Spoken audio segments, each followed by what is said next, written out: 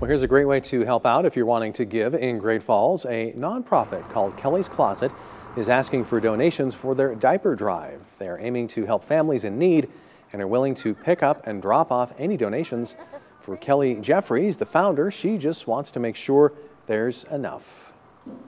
This community, it has resources, but it doesn't have a lot of resources. So I'm trying to help offset some of the stuff like from Emily Center and opportunities like when they don't have stuff, families can come to us.